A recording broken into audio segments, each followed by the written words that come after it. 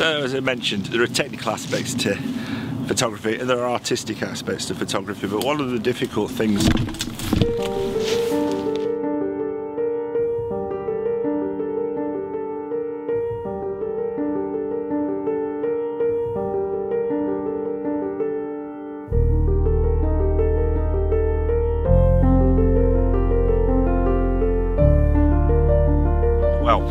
for the last year or so, my landscape photography has been curtailed due to family reasons, as you know.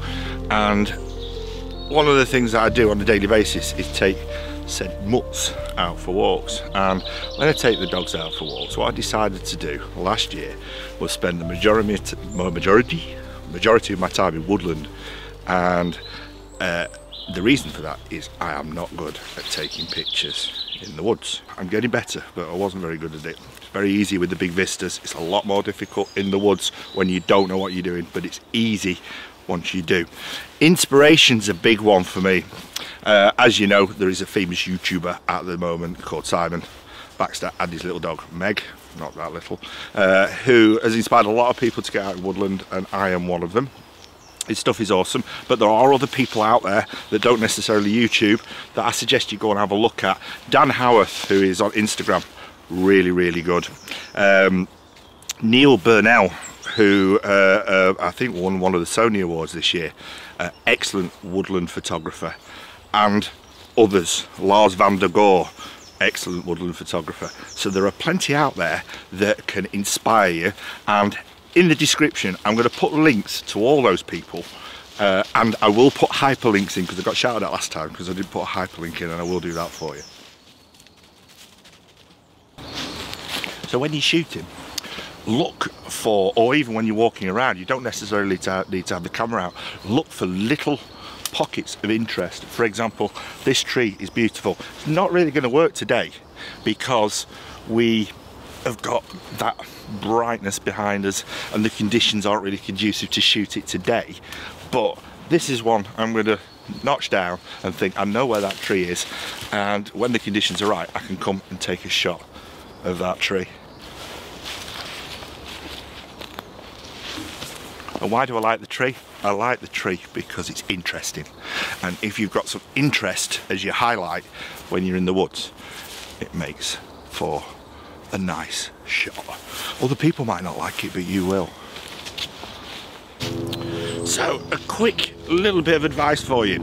If you're coming and shooting in woods and you want to make the image look as best as it can, unless the conditions are perfect, and what we mean by that is a lovely haze or a soft light or even backlit may work, try and take the sky out of the shot. Even if that means in post-production that if you've got some little parts in the shot, and you'll see this image now which will show it, you'll see that there are little bits of white in the background, and that can be off-putting, and what it does is it draws the photographer, doesn't draw the photographer, it draws the viewer into those white parts. So don't be afraid of cloning them out when you get them into post-production or post-processing. It doesn't matter because it's your picture, and if you clone them out nobody will notice and it'll vastly improve your image.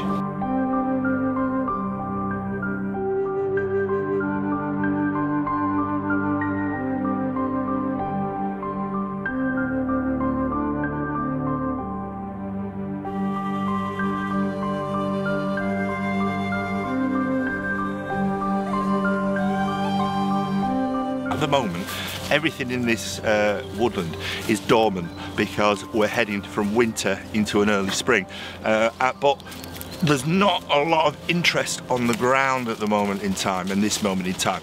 But looking at this shot here, or the image here, you'll see how in spring and summer the bracken comes up and completely transforms your shot. So you may come and scout out in winter, you may get some lovely intimate shots and some beautiful light wintry shots with the light, but if you come back a couple of months later it's going to look completely different. Might be a bit out of shot there. So the moral of the story is come back time and time again.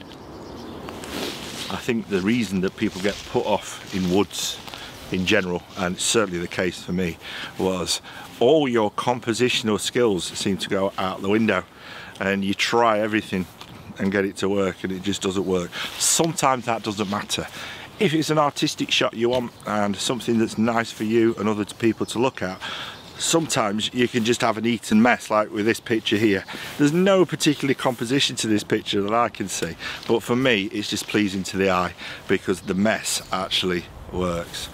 With shots that you want to bring some of those compositional elements into it, look for something on the ground that leads you into the shot, such as this shot that I took in Loch Lomond. You can see that we've got the tree on the bottom of the frame that's leading us into the shot, and all that does is draws the viewer's eye into where your area of interest is, and this one, it happens to be the leaning tree and the trees that have fallen over in the midground. Background is by the by.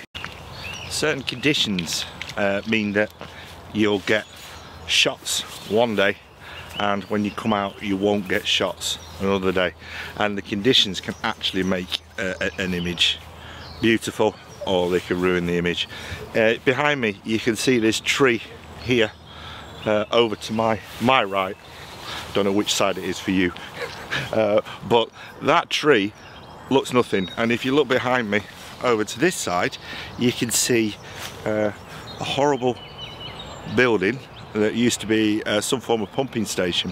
So we're in a relatively urban environment, even though there is woodland surrounding us, and this place used to be a quarry and then was a landfill site, but the woodland surrounding it is ancient woodland and it's beautiful. But just going back to this tree, today, in a million years, looking at the surroundings, you would think, well, I'm not going to take a picture of that tree.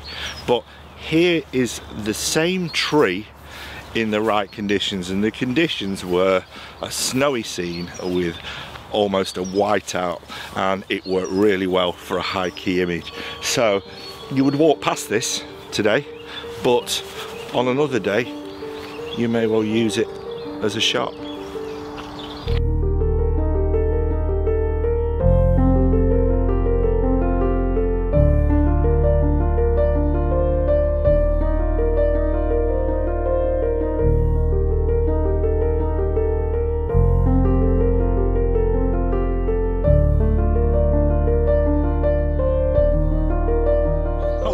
Say, I've not fallen over at all, and then I almost fell over and I almost lost my glasses, which I can't lose because these aren't cheap. I'm going to end the video here, but before I do, just walking along, lovely little composition here that's going to possibly work in the future with the dry stone wall on the left hand side and that path running along, but that's it for another day. I'm going to end the video with a picture or an image that isn't mine, and this is from Danny Howarth, who I mentioned earlier on. He knows these woods like the back of his hand because he walks here almost every day with his dogs and other people's dogs, and this actually featured in the Landscape Photography of the Year book, either last year or the year before, I don't know which, and it will just show you what potential you've got in the right conditions. I haven't been exploring these woods long enough to get these conditions, but Danny shows you it's a very simple pano shot from left to right, right to left, and he showed me where he got the composition from, and if you were 2 yards back the composition wouldn't have worked because of the trees in the foreground, but he stepped forward and got this image, and it's a beautiful use of light, and it also shows you when the light is nice and the growth within the woods is right, because this was taken, I would presume, in the height of summer or early summer when the bracken has grown to its full potential. Beautiful use of subtle post-processing and a stunning image to finish this video on. I hope you enjoyed it, the video that is, and if you do, give me a subscribe, and if you don't, and click the notification button, because I'm not doing videos every week anymore. Love you all. Peace.